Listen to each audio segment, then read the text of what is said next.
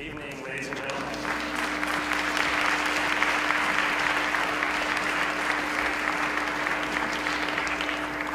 Welcome to BP Hall, the Walt Disney Concert Hall, and welcome to the Citizen Artists Public Forum. I'm the Vice President of Programming at the Music Center. My name is Thor, and I'd like to welcome you all to this evening's event. And you may be wondering, what is a Citizen Artist Public Forum?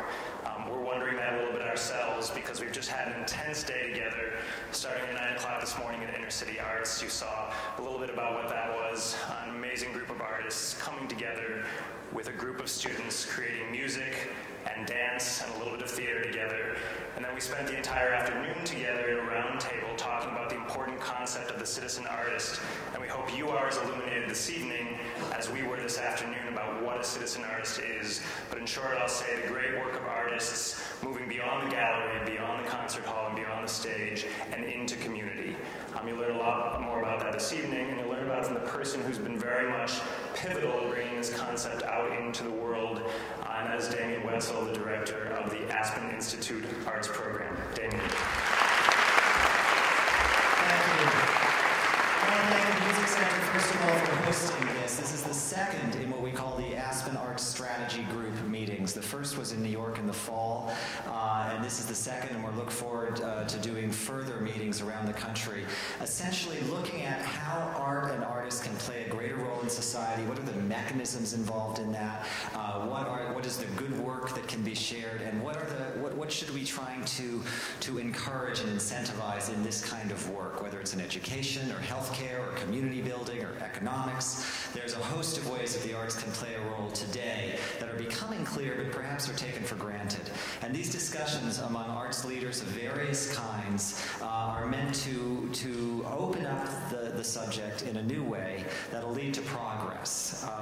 At the end of the day, though, some of it is literally about art itself. It's about making those connections. It's about collaborating. It's about finding connections, creating relationships were discussed today in these meetings which took place over here.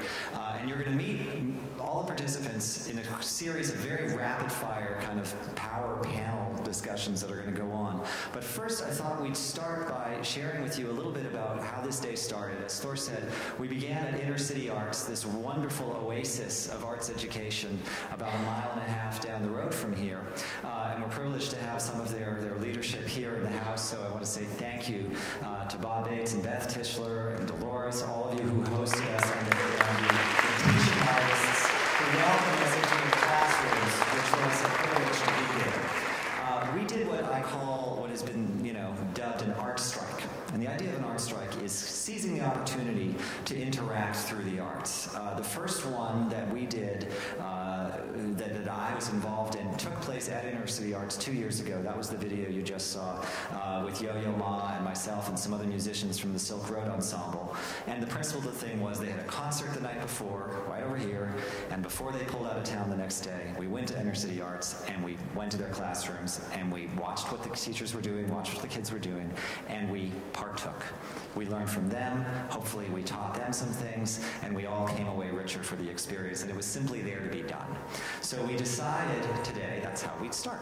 So I'm going to show you now, there's a brief film of what happened this morning, so you'll get a sense of that, and then you'll meet some of the artists who were involved in this art strike at Intercity Arts. So before we meet them, let's watch just a few minutes of what happened this morning. You guys are right on time and early.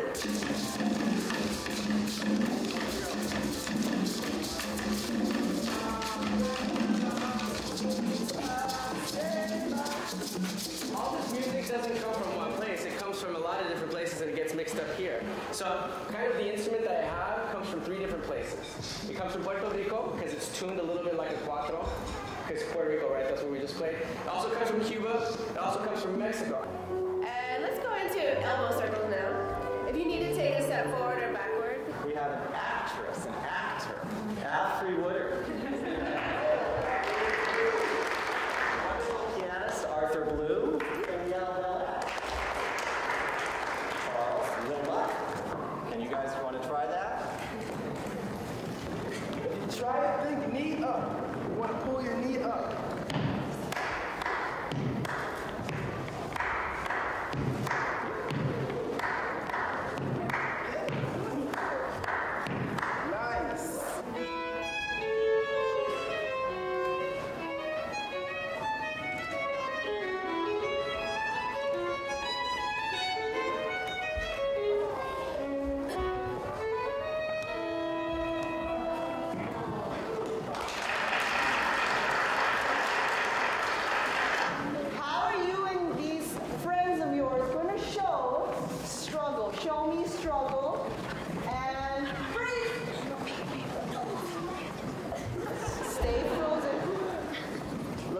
created.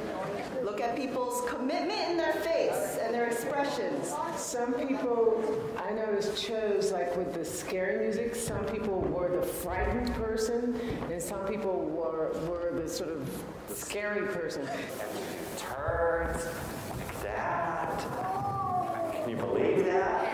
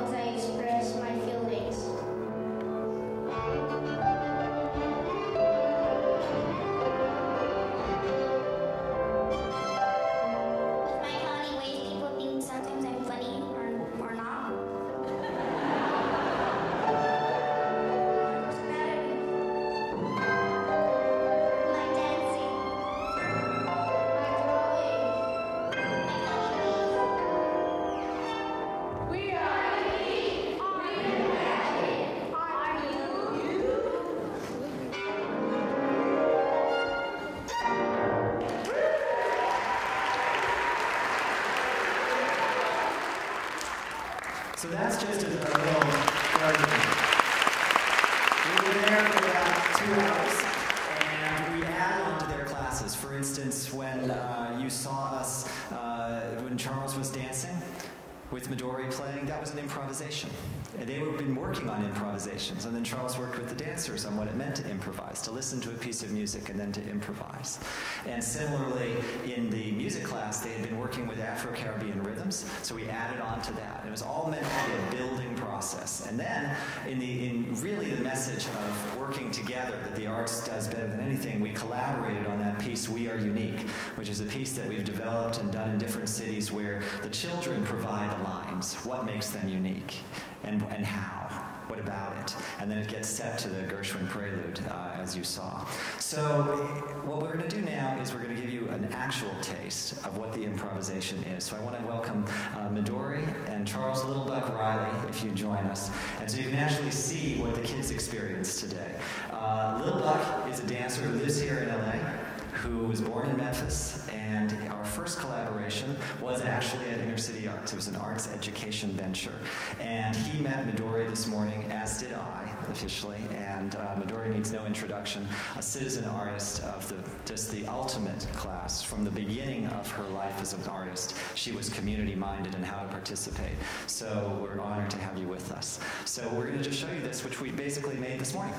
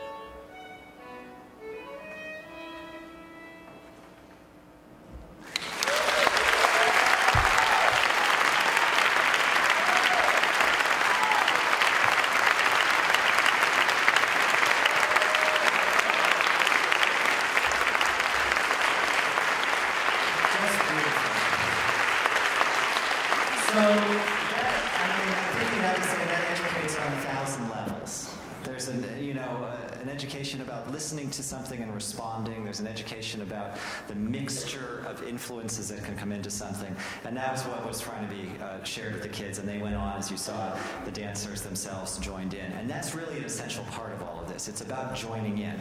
So the last thing we're going to share with you from this morning is that people do join in. So I want to ask Midori and Danielle and Arthur Bloom to join us to do a piece of choreography where you will be the art, actually, just as the kids were. You're going to learn the beginning of George Balanchine, the great Russian-born choreographer, founder of the New York City Ballet, Serenade, with music by Tchaikovsky, and this is your band for the night, as it was for the 4th, 5th, first graders, kindergartners this morning. So I want you all to stand up, please, because participating is what the arts do like nothing else. It's about singing a song, and it's about experiencing something yourselves. So I want you to imagine that the sun is shining. It's not 6:30, it's actually noon, and it's very bright. So you raise your right hand to shield your eyes from the sun. Very nice, that's right. There's a little angle on it, and there you are. But then the sun is so bright that you feel like you're getting a bit of a headache, so you slowly bring that hand to the side of your head. Right? Just like that. From there, you take that hand and you place it over your heart. And then the strangest thing happens. You start to become dancers right here in Disney Hall. You lower both hands to what we call first position. Now, I bet most of you know what first position is in ballet, so don't be frightened. When I say and, you're going to open your feet to first position. Perfect. We're almost done. From there, you're going to open both arms on your right leg. And breathe. You close, and you prepare. That's Balanchine Serenade. That's the beginning. So the next time you see that, you can say you've danced it. And now you're going to get to dance it with these incredible musicians. So I think we should just do from the halfway point, like we did this morning. All right, so I'm going to say curtain. And when I say curtain, that means you assume your positions, all right? So here we go. Curtain, please.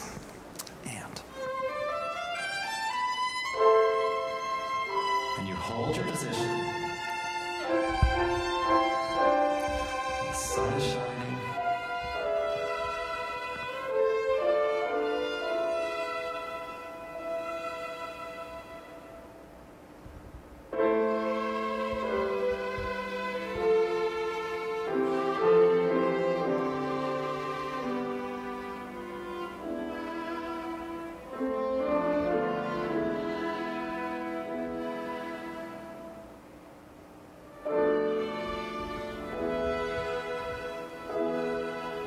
Comes the feet.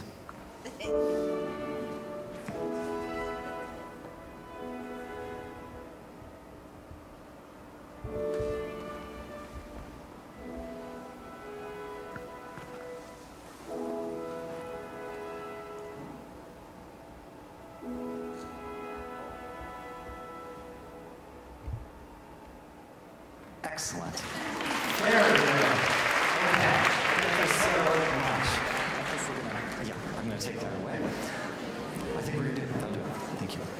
So we wanted to do even more participation with you, but we're going to save it for another time. We wanted to do We Are Unique with You, but we don't, we're going to save that for the next time. So what we're going to do now is while they set the stage, I'm just going to tell you that the ideas behind this really are about solutions. About how the arts provide solutions, whether in education, as we've already been talking about, or other sectors. And that's what this group represents. They represent artists working in different fields. They represent city and government officials who enable the work and promote it or choose what's going to happen. They represent arts organizations of various kinds who can make that work part of their work, and why they do or why they don't is the subject of these discussions. So we're going to lead off with a discussion about cities and community, led by your very own Olga Garay. But before that, we have a short testimonial we'll show from one of the participants, and then they'll take the stage. What my dream for this work is that our culture moves towards a place where if you have a problem in your community, if you have an issue that needs addressed, if you have some roadblock, that your first thought is, we should call an artist. That's sort of the dream for me. That's what success looks like, is that we know where our artists are and we know how to depend and rely and call on them for the skills that they have. Terrific. Please, Olga.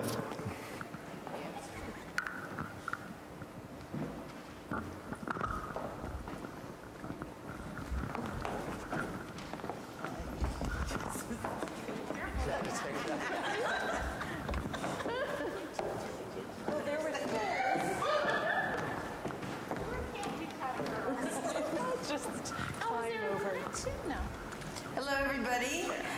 I'm so thrilled with all of the people that are here today. It really is a great Los Angeles showing, so thank you for coming and welcoming our visitors from all over the country, really.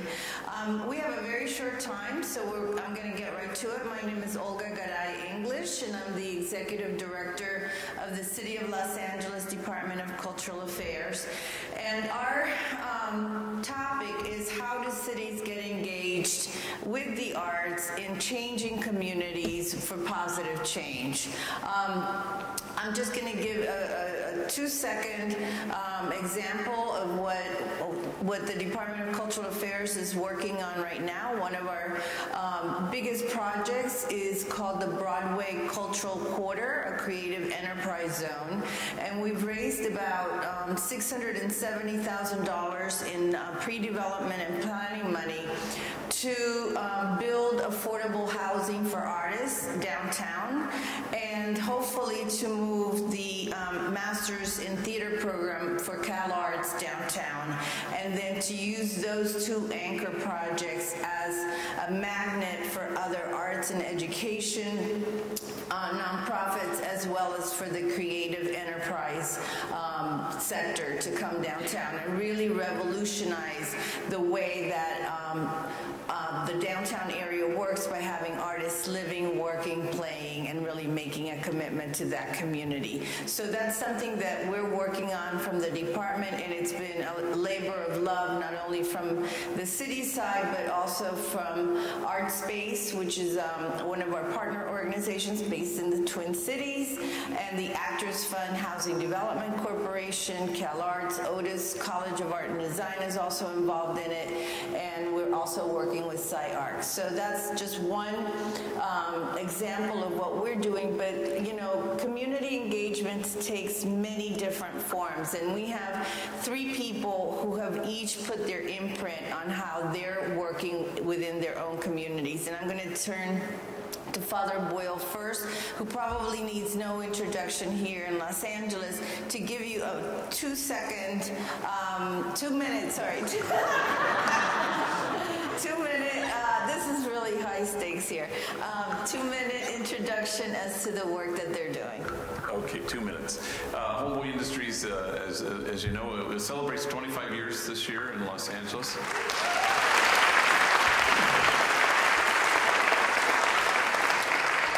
The largest gang intervention, rehab, and reentry program in the United States, and located right here, not far from here, walking distance.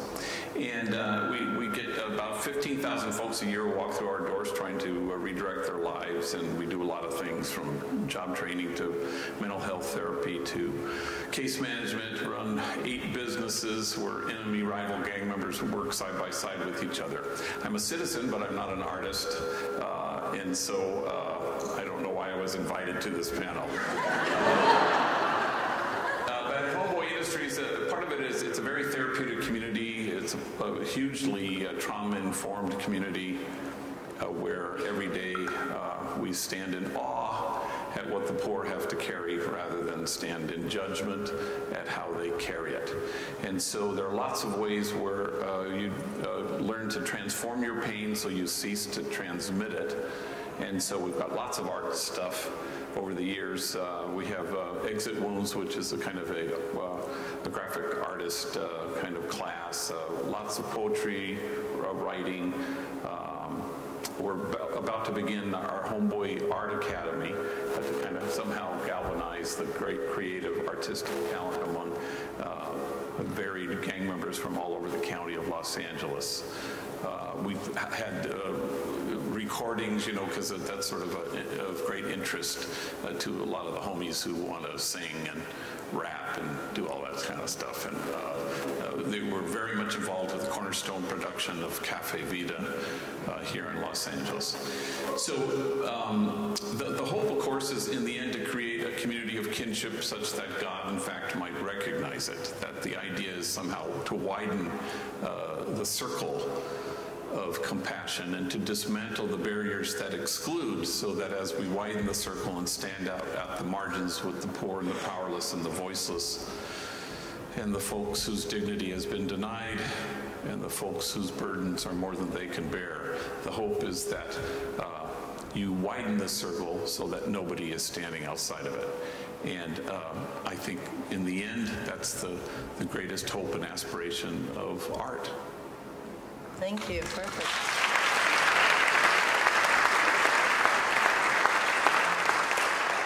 That's why we asked him to serve on the panel. On my left is Laura Zabel, who's here visiting us from the Twin Cities, and that was her on the Inner City Arts. Actually, that was taken here, right? Yeah, just so take it away. Sure. I am the executive director of an organization called Springboard for the Arts. As Olga said, we're based in Minnesota, although increasingly we work in other communities as well. And our work is really about two things. Firstly, helping artists make a living and a life, and that looks like entrepreneurship and business skills training, those kinds of professional development resources, access to healthcare, and then additionally, helping communities better tap into the resources that artists provide. So we really see that work through this lens of reciprocity. How do artists exist as one part of what a community needs to be healthy? And that work in community takes on a lot of different forms, and I thought I'd talk just really briefly about a couple specific projects, because I think you can hear me talk economic development and community development all day, and that's not really that interesting, but if I talk about the actual work, that's the fun part. So a lot of our work is about engaging artists around big community challenges and how artists can help mobilize and engage communities around challenges. So a project that we're working on right now is happening we're building a light rail in the Twin Cities. It's going right through the center of the city, through some of the most disinvested and diverse neighborhoods in the city, and neighborhoods that have real historic reasons to be worried about displacement, and businesses that are primarily small businesses, many immigrant-owned businesses, for whom living through 4 years of construction is incredibly challenging, even though, of course, the hope and the expectation of that kind of construction is that what comes along with it is connection and increased development in the end. So we're doing these series of projects that engage artists directly with small business owners and neighborhood organizations to address some of those challenges. And sometimes those look very practical, like artists playing shows in small restaurants along the corridor just to attract people and dollars there. And sometimes they're really more about neighborhood identity and agency. So just two brief examples. There's a restaurant called the Black Dog Cafe, and it's a small coffee shop and wine bar, and for a while this winter the construction had completely obscured their doorway. It was like they dug a moat around the business. You couldn't see their sign, you couldn't figure out how to get to the door, and so they worked with two puppeteers who built a giant two-person puppet of a black dog that walks around the neighborhood. So if people can't see your sign, then maybe you take the sign to them. And I think it's a really good example of how artists sometimes just think differently about a challenge and see the opportunity in the challenge and the beauty in the chaos, and then have these very practical skills.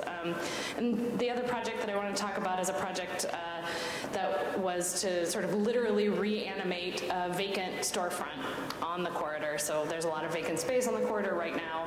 We drive past it all the time. You sort of get immune to this idea.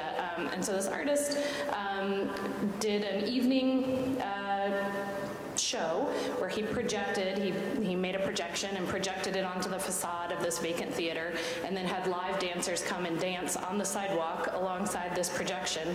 And we, the audience, all sat on the half-constructed tracks. So you're sitting in the middle of this construction zone in the dirt, watching this amazing performance happening on a sidewalk, and there are people leaning out of the windows above, and people, driving their car over to the side to stop and watch. And I think that those are the kinds of things that change people's relationship to their neighborhood, to the place where they live. They change people's attachment, and they, I think, change people's idea of what is possible in terms of their own personal agency and ability to change things and make things different in the place where they live. Thank you.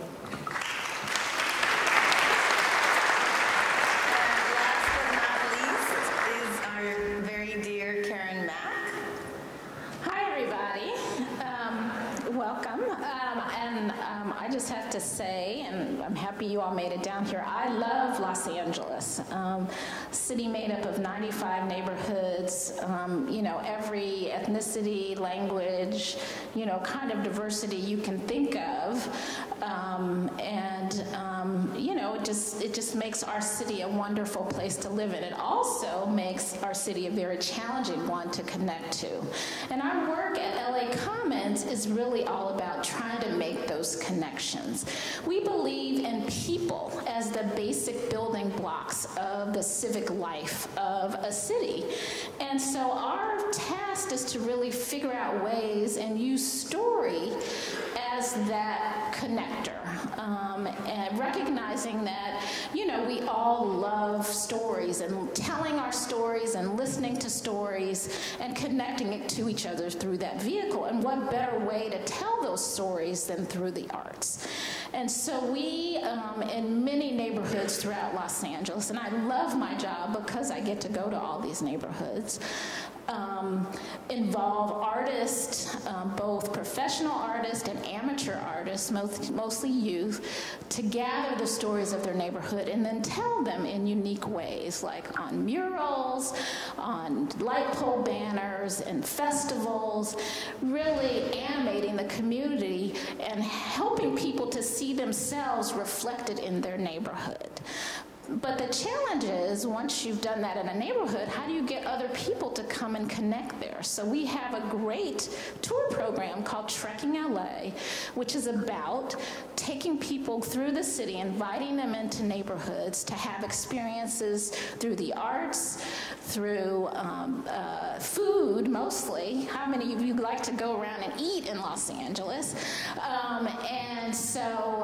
So through that, we're able to entice Angelinos, which we all know how easy it is to entice us out of our little bubble neighborhoods, to come and connect to their neighbors in all of these wonderful neighborhoods in Los Angeles. And I have to say, after 10 years of doing this work, it's really wonderful to hear young people talk about, having thought of their neighborhoods as, these places where gangs live and, there's nothing there to do, to listening to their neighbors and their parents and everybody around talking about these wonderful stories that exist in every single neighborhood in the city. And really, when you think about cultural content, that's what it is. I mean, the stories of people are the content that make the arts rich.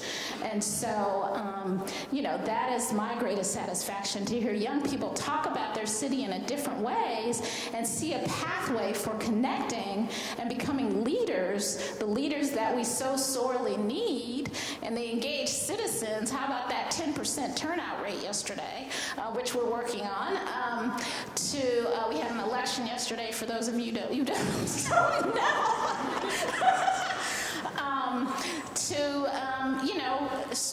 Really embrace their city and their fellow citizens. So thank you so much for listening.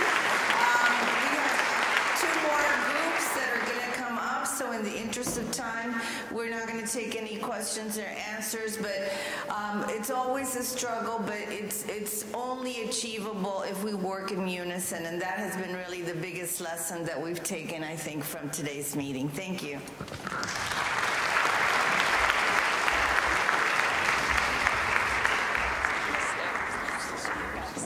True artists understand that there is no separation between their commitment to the people they produce art for, to receive their art, to receive their story, to hear their music, or to marvel in their dance and feel inspired, even physically, by their dance. I don't think there's a separation there. I think that's natural. I think in terms of the notion of citizen artist, one thing that I think is really important to think about is, as practitioners, arts practitioners, we have an aesthetic practice that we on an ongoing basis work on, develop, and commit to. And at the same time, as community engaged artists, we have an engagement practice also that we equally have to work on and commit to and make an essential part of our overall work and practice. So it's my pleasure to introduce 4 individuals who are going to talk to you briefly about arts activism and arts communication. It was a major topic throughout the day today of how do artists do work in community and how do artists share that message more broadly, and then eventually hopefully take their work to a bigger and bigger community. I have 4 people who do that work in very different but very powerful ways, and I'm pleased to introduce Shepard Ferry, visual artist, Yossi Serjan, who's a cultural producer, and I should say Yossi and Shepard work together quite frequently, have done some amazing things together. Actor and activist Alfre Woodard, and Michael John Garces, the artistic director of Cornerstone Theater.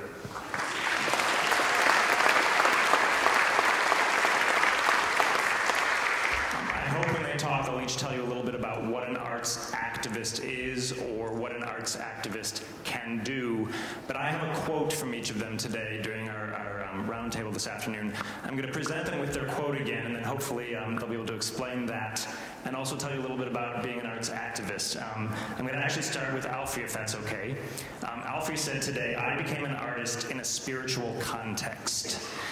We know Alfre's work from screen and television, and we may not think immediately of Alfre as a spiritual artist, but boy, I'll tell you, when she talked today, she is a spiritual artist. And I'd like to have her tell you a little bit about what being a citizen artist is in that context. I happened to be at a co-ed Catholic school, so I was ripe for having this occur to me. But it also was a time of man. It was the late '60s, and we were trying to stop the war. Women were. We are still trying to get equal rights for women. All those things were happening. They shot Bobby, they shot Malcolm, they shot Medgar. So there was all these things happening, and I was introduced to film. And I was by a Christian brother, sitting in the dark, you know, pissed off at first because we had to read the subtitles, and you're 14 sitting there, but then being swept away by the story of a French father who could only see his little 6-year-old girl on Sundays.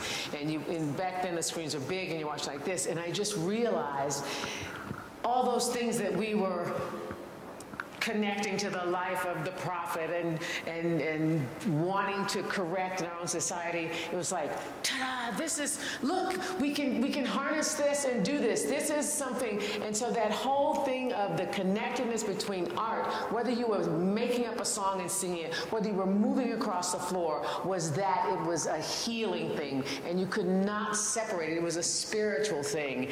And we saw that, or I have learned as I've gone on, my work became freer and truer the less I tried to control it, and the more I understood that I was allowing a creative principle to make itself present through me. And so some of us, all of us have the capacity, but some of us surrender more readily, the way I don't surrender to numbers, but I depend on somebody else that helps me through that. So to say that, I just believe that you cannot, if you are making art, we do it sometimes individually and we can't get precious about it, we can't own it, which also means we can't freak out when it's suddenly like, I'm dry, it's like, no, you're not.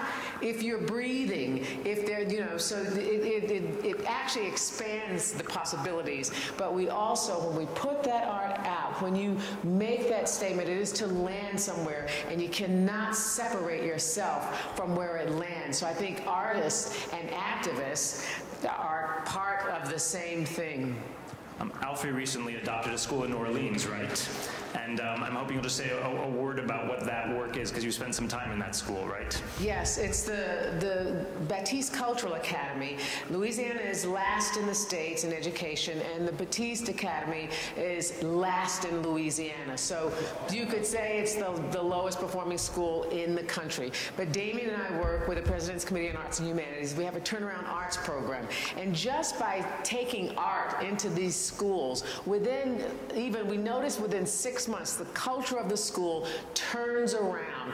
It's not, when we seek funding, whether it's private funding or governmental, people think that art is frivolous. It's a luxury. But art is as important as those hot lunches that you give. It's as important as making sure that everybody's vaccinated. They got enough blood running through them. And so by doing this work in those schools, we see that we are not, it's fabulous if there are some artists that come out of it, but we're not breeding artists. What we're doing is really supporting the well-being of human beings, individuals, and that changes communities, that changes cities, and that's what we're supposed to be doing anyway, living.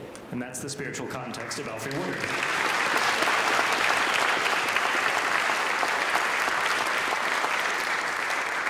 I'm going to turn to Shepard, who of course has a vast body of work, but many people first know him by his most iconic work, or a work that we all recognize. And he said today something that fits very much with that, which I want to repeat back to him. The power of art is its ability to create a common message point. What does that mean, Shepard? I think that... Is this working? Thank you, Yossi. He's helped me out a lot over the years. I think that a lot of times people feel alone in their view of the world, and their, you know, an emotion they feel about a situation. Sometimes, am I the crazy one? Look at what's going on around us. And art can really crystallize something that you know, that's in the air, but people need a reference point to say, yes, I believe in that, yes, I agree with that, or, you know, I have my additional thoughts. But it becomes part of language and communication that that really, I think, affects people emotionally and intellectually in a way that's different from an editorial in a newspaper or in any other form of communication. I think if it affects someone emotionally, then it can get beyond predisposition and make people ponder something and talk about something that they might not normally. So that's the power of art, and I've used art to both solve problems for myself, personal therapy, but whenever I see my own problems, I usually can see them relating to larger problems in the world, and if I can find a way to address that through my work, both in a way that's helpful to me, but I think can find use with a larger audience, that's something I'm always trying to do. And sometimes it's about very topical things. Sometimes it's about it's about things that I think are more timeless, but communicating and connecting with people is really why I create art, and it's incredible that it's one of the few areas where I think one can escape and engage simultaneously. And to me, I feel a real obligation to use the skill set I have as an artist to be an activist at the same time. Amazing. Yeah. I want to turn to Yossi. And first of all, Yossi, you might say a word or two about what you do, and then address this statement: creativity is our chief export. Can't remember saying that. So I'm going to start with the first question, and that is, artists have this unique ability to take really complex, really sophisticated problems and to distill them down to those powerful, simple, emotive songs images, visuals. They can take problems that we're all facing, that we're all feeling, and we trust them and we entrust them with the ability to push us to think about the world in a different way. I believe that the artist activist is somebody who brings intention to their practice, and that the practice itself and the product itself bears that intention. So that's my definition of activist. California, for those, hopefully a lot of you know, and if you don't know, please sign up for, I think I saw Danielle in here, please sign up for Arts for LA, I think .org. Please get involved, learn these numbers, but I believe it's 1 out of every 8 jobs in the state of California is directly attached to the creative industry. 1 out of it, for every $1 invested in the arts, 8 is produced, right? These numbers are very real, very researched, right? We, just in this room, the people that are employed in this room, are deeply invested in the success of the creative future of our state. This state sends out to the world projection of who we are, what we believe in, and the artist in their community is doing exactly the same thing. They're projecting into their community what they believe in, what they stand for, and hopefully challenging people to challenge those ideas back, to receive that information, to process it, and to have a conversation around it. I believe in the power of that art as a transformative vehicle, and I believe that we should be encouraging, training artists, empowering artists, creating infrastructure for those artists to convene those conversations on their own. Fantastic.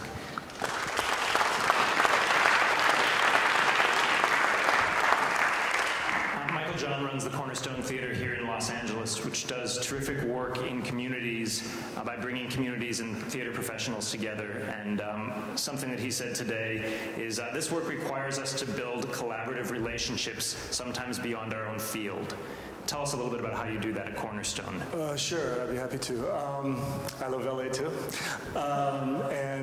Cornerstone's been in LA for about 20 years now, creating work in collaboration with people from all walks of life, non-professionals, working side by side to create a performance that's reflective of their community, so by, for, and about the community with whom we're in collaboration.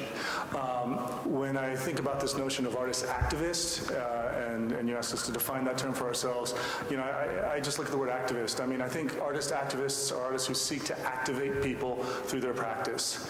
And I think the goal often of entertainment is to do the opposite. And I'm a big fan of entertainment. You know, when I see Star Wars, I'm not activated. It kind of puts me to rest. It allows me to rest, and that's great. But that's not artist activism. Artist activism is I think, in its intent, is to make you either think about yourself and evaluate critically your own lives or goals or practices, or to look at your community or your society critically and seek to change that, whether it's in service of a campaign and has sort of short-term, like we're trying to get out the vote kind of thing, or long-term changing ideas and changing minds about our society. And in terms of collaboration, you know, I've been with Cornerstone for 7 years, and it's been an education in collaboration.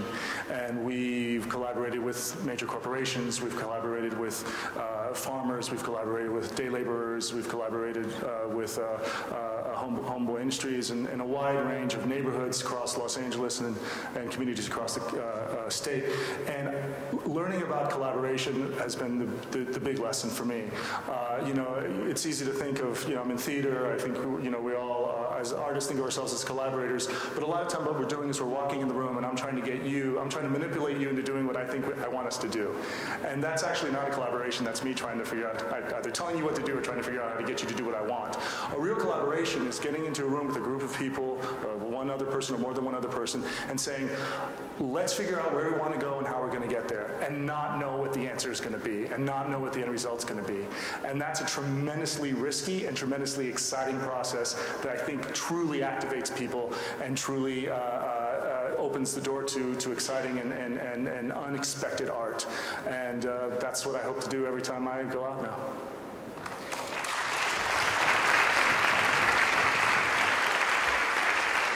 We're going to pass it off to the next group in a minute, but I just want to add one last quote that I can't remember who said today, but it was a great one, which is, in arts activism, sometimes the process is the product itself. Sometimes the doing is more important than what is done. And I think that was a great outcome, a great comment. Who said that? Does anyone want to take? Yossi, we'll take it. All right, thank you.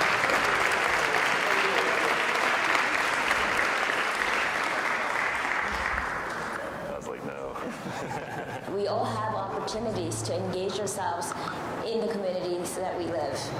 And I think that as musicians, as artists, one should not forget that we are person first, we're citizens first. Being in the hospital is a very isolating thing to happen on top of everything else. So the outside world has to come to you. And here, a musician has this incredible ability to help this severely injured service member not just learn to play music, but in many ways recover their lives. So we're going to come back now to music, and we have an incredible array of different interests in music, if you will, that we'll go through quickly in the form of the questions. But I think that I want to answer Father Boyle's question, why he was here. In so many different ways, citizen artistry is not simply about artists, it's about citizenship. It's about how citizens interact with arts. And that includes all of you who chose to come here tonight. And there's an obligation to that of a sort. There's a charge to it. And it's the idea of what do we value in society? And that is something that the arts and artists are wrestling with, as we've been discussing, about how we interact. Whether we just chose to just become, like me, a ballet dancer, and that's all I was going to do, or is there going to be more to it? Are we going to be a musician, that's all they're going to be? Or what is there? So I want to start with this incredible group of people who participated over the course of this day. And I want to ask Midori specifically, and then Anne, about what it is that, citizen artist activities and musician activities that you've been involved in and created, and how this happened, and how you are passing it along in a sense. How is it becoming, vital in your world? I've been involved formally in music education and community engagement work for the last 20 years. And I got into it very naturally. I would say that because of my family background, the influences that I had from my family, it was just so natural for me to start doing this through music, which was my area. As I was working in the New York City schools first, and then afterwards also in Japan, and then also in developing countries, I realized more and more that I wanted to share the experience that I was gaining about how to engage the community with younger musicians, and helping them really come to an understanding of how best to successfully approach this kind of activity. When a young person can experience success, I think this is one of the best ways to get them further involved in more activity in the similar way. So I wanted to get more and more actively involved in the teaching of the community engagement activities. And so now, as a teacher, it's a very natural part of my teaching also to involve my students in learning about community engagement, and also really, when I ask the question myself about how do we learn in life, how do we teach in life, through many different ways, but it's very important that artists can role model for the younger artists how this is done. Sometimes it's also by way of giving them some kind of an incentive. And so many different ways of getting the younger artists involved. This has become a very important part of our field. I do believe that educating the younger musicians in the way of community engagement is as important as other subjects that they're getting in conservatories and in music schools, as they're trained in chamber music, in orchestra, in solo, all these performance training that they get. They also need to get performance experience, performance education in community engagement activities. So to make sure we all understand this, so to work with you, it's part of the work, that's it. If you have a student, are they involved in community engagement? For the work I do with my students at USC, yes, this is part of their syllabus. That is. And if they don't do it, then they don't make the grade. Ann Parsons, from the Detroit Symphony, before that, executive director of New York City Ballet, where I was a dancer, Hollywood Bowl before that. We have many connections. As you know, I graduated at Hollywood Bowl from Hollywood High School. Yes, I'm home. And how does that manifest itself in an arts organization? The way that Midori talks, she's talking about actually from an artist to young artists, which is the passing on that is from time immemorial, but now into this brew is this, if you want to make the grade, you're going to be a part of this work. How does that manifest itself as an organization now? So today there were many thoughts and conversations around some of the barriers to this work. It's not all roses and simple, and we just all join arms and go out and do it. Institutions have a lot of rules, and people have a lot of perceptions. Sometimes I think it's baggage that they carry around with them about high art and whether high art actually can live side by side with this organic process of community arts and engagement. And of course, everyone who is involved in this believes that this is one and the same. It's an organic process. And I think you all also know that the traditional way of consuming arts, this is one of the great buildings where art takes place, and you have a lot of people who are coming here in large groups to this beautiful concert hall, but place-making art and in large quantities, thousands of people coming together to hear art and to observe art is less and less popular, even though music and the arts are more and more popular. And so institutions are grappling with this very complex tension between the need for art and the need to consume and participate in art and the access to art. So the complication for those of us who run institutions is it's not as easy as being a teacher and simply saying you're not going to make the grade if you don't do this work. So legislating participation in this doesn't work. You really can't make artists do this. They have to want to do it. And so we struggled in Detroit. We've struggled with so many things there, but we're very proud of our arts, and our arts are very vital, and our artists are fabulous. And so we did have to change some of our rules through negotiations. But once the rules were changed, there was the freedom for artists to select this opportunity to engage in communities, and now we have artists choosing to, musicians in the Detroit Symphony choosing to be in hospitals with sick children, to be in schools, to be in assisted living homes with our seniors who can't get out, and they are becoming so rewarded by this work.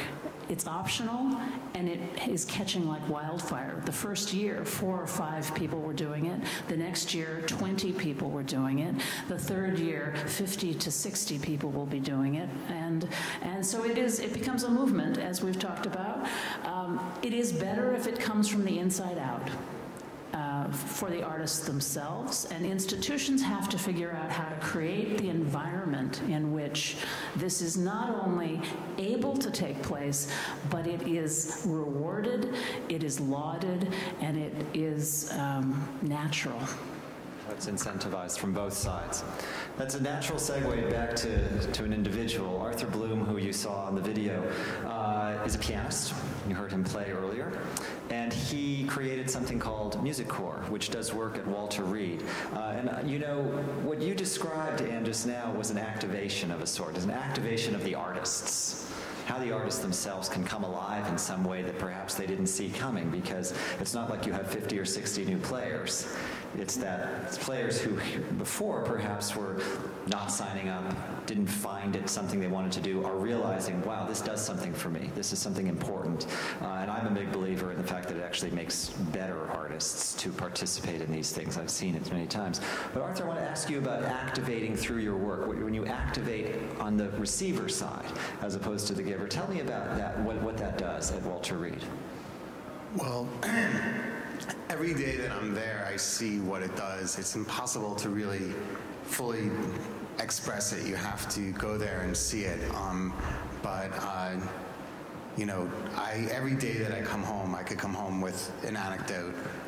The other day, I got a text from a soldier that he apologized for missing a piano lesson because he had a finger amputated that day.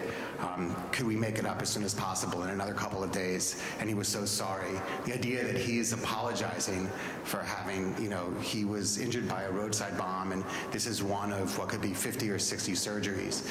But it turns out that if you bring musicians in and you bring music in, that for many of them becomes the most important thing that they do to help them get back to us. So what it described, I know you told me one story about Will, who I met when I visited with you. Right, so here's this one soldier. He was blown up shortly after he turned 18. He's at Walter Reed, and when I first got there, I didn't think we would work with him. He just wasn't really talking very much. He was a mess. Physically, he was in bad shape. Many of the folks we work with have amputations. He'd lost a leg, and the other was hanging by a thread. And I didn't think we'd work with him. He wasn't talking. He wasn't making eye contact.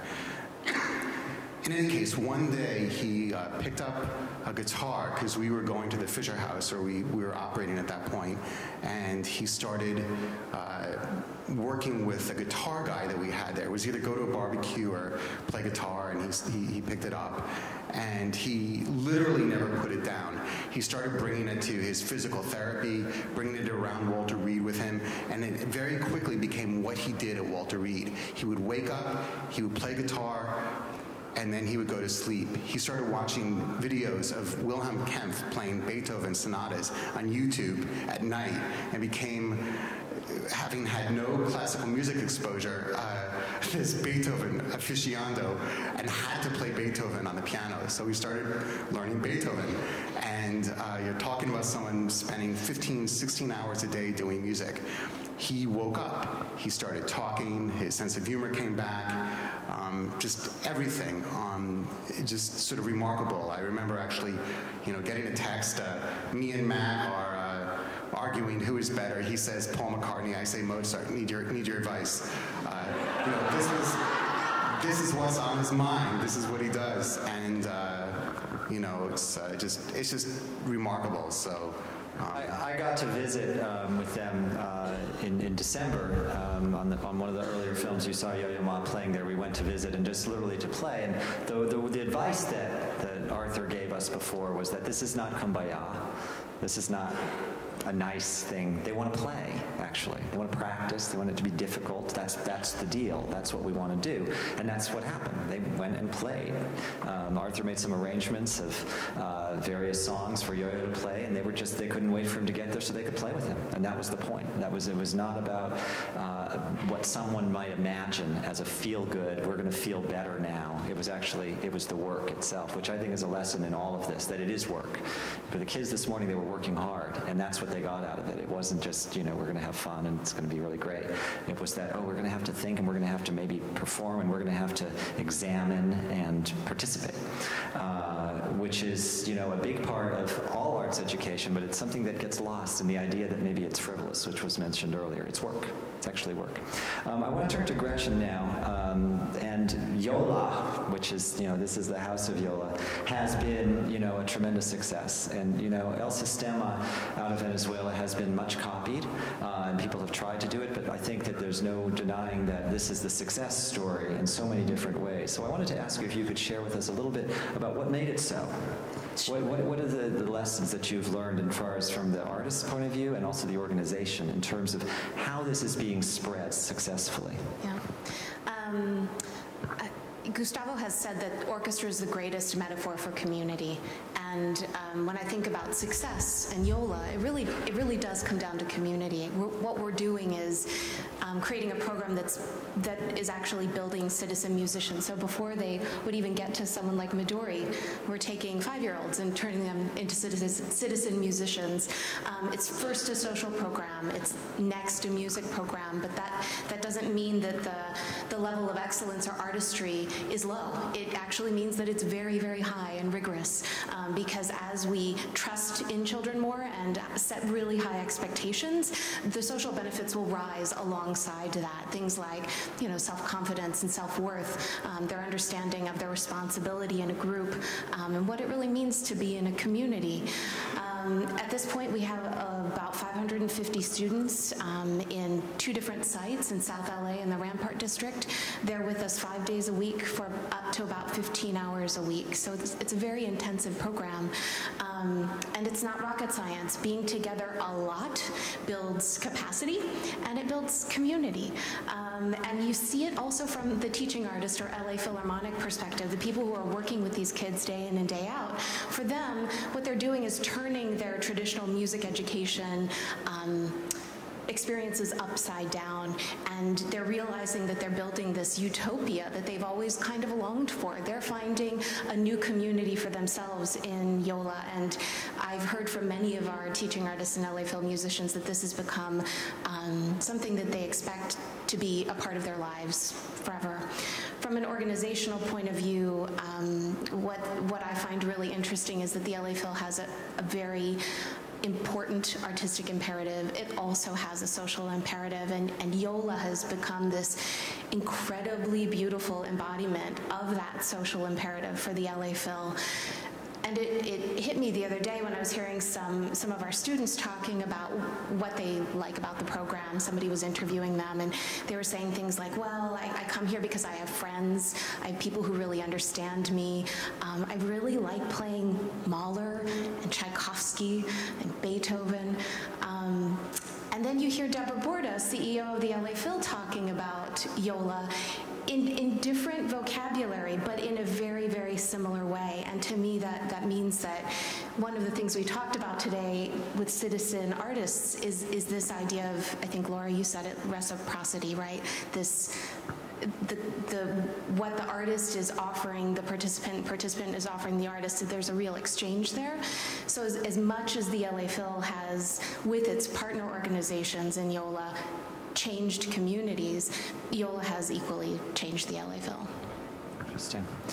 I think that idea of reciprocity is one that runs through this, and it's something that we talked about today, and it's come up in other gatherings that we've had, which the idea is that the arts quite steadily over the last years have come to be perceived in some ways as needy.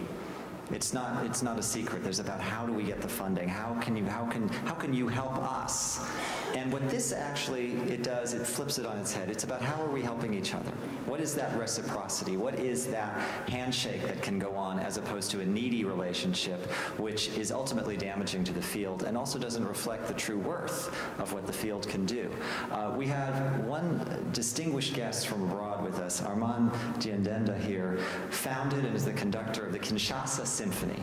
And this is a remarkable achievement on 1,000 different levels. But at the end of the session today, I asked him what he thought really was listening to all of us, wrestling with how to make a difference in different ways.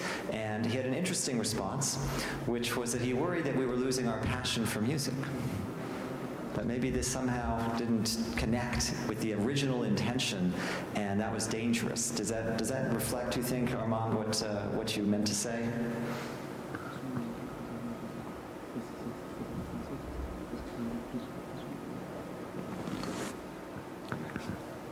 Ce que je voudrais dire avant tout, c'est que la passion constitue le moteur de ce que j'ai fait depuis 18 ans. All I wanted to say in the beginning was the passion of music is what motivated me to do music 18 years ago. That's what I have felt, and that's what I continue to feel. Et tous ces jeunes musiciens qui sont également avec moi se sont rapprochés de moi par la passion qu'ils ont. And all the young guys that joined me in this movement, they felt the same passion of doing music. So we all have the same passion of doing music. Et ce que nous faisons également reflète beaucoup d'amour auprès des gens, et surtout une ouverture d'esprit pour pas mal de gens, et également ça permet aux gens de se rapprocher les uns les autres.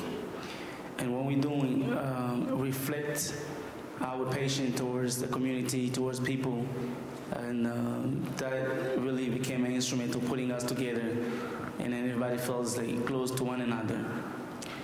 Et aujourd'hui, ce qui me fait un peu peur, je ne voudrais pas voir cette passion avec une certaine ouverture qui s'est faite à travers le monde, que les gens puissent perdre cette passion-là.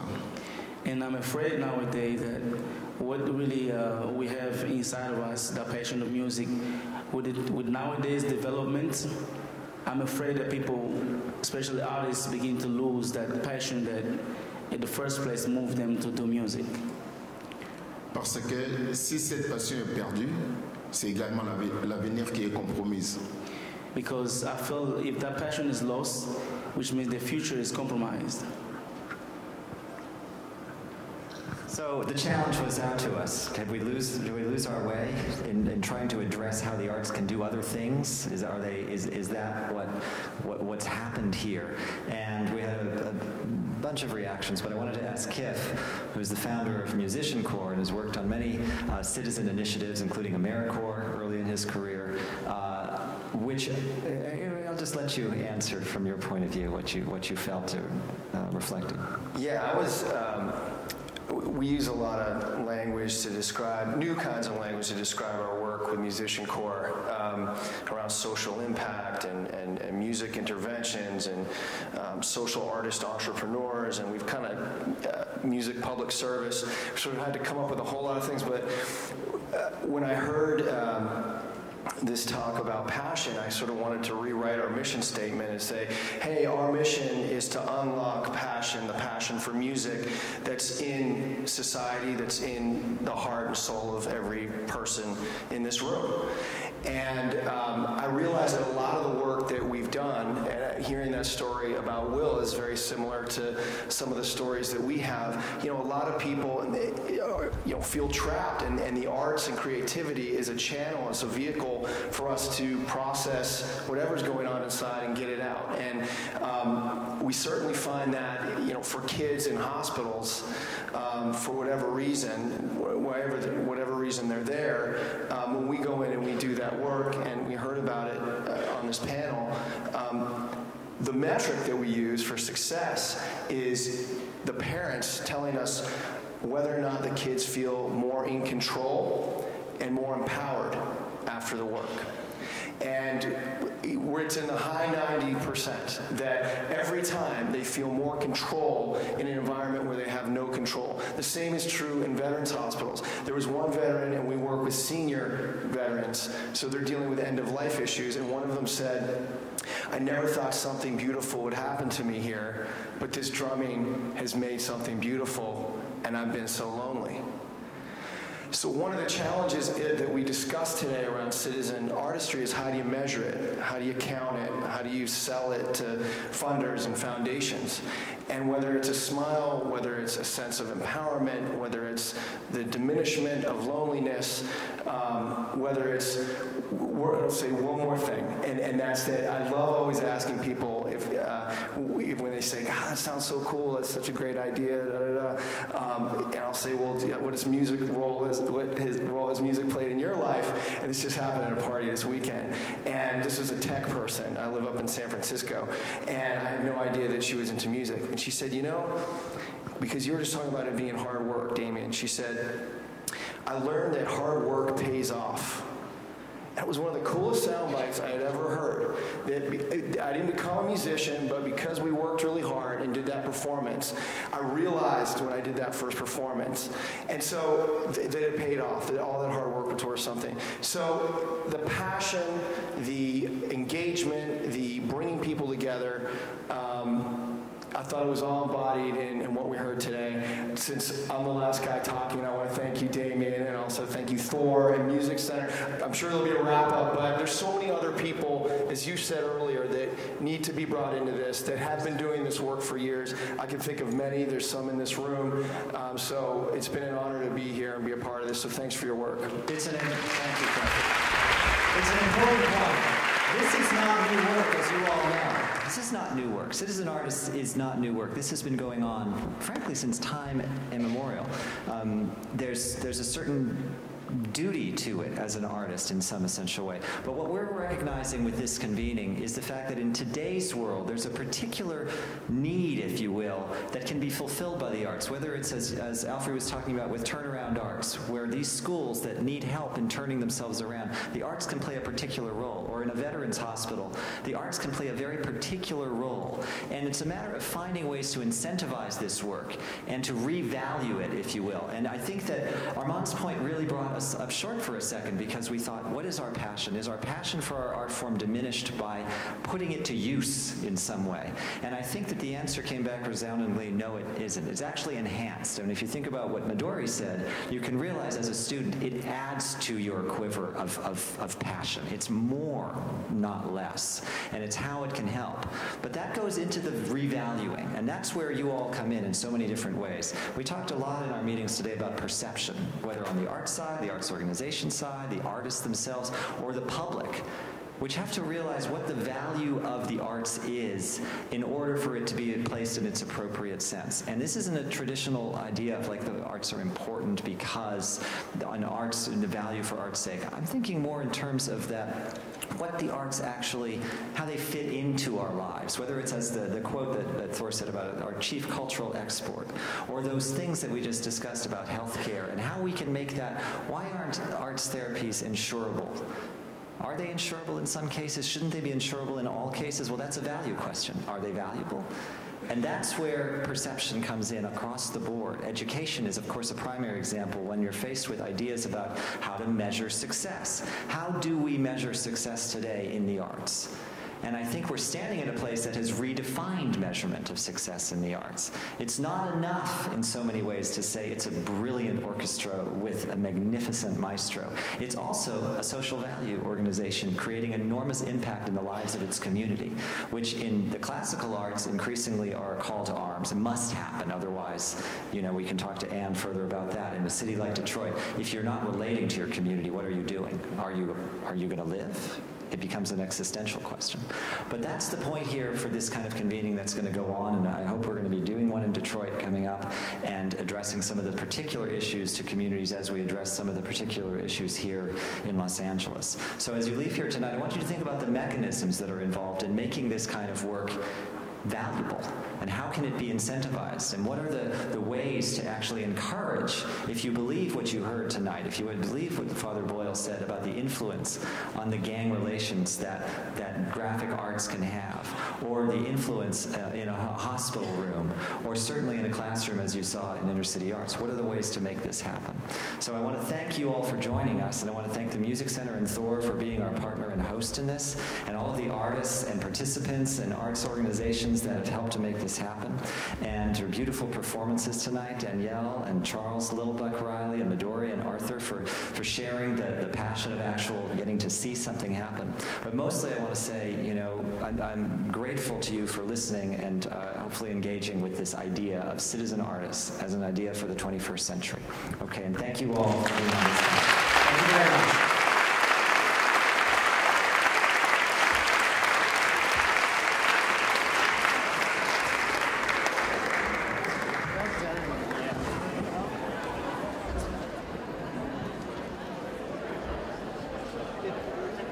It wasn't going to be a public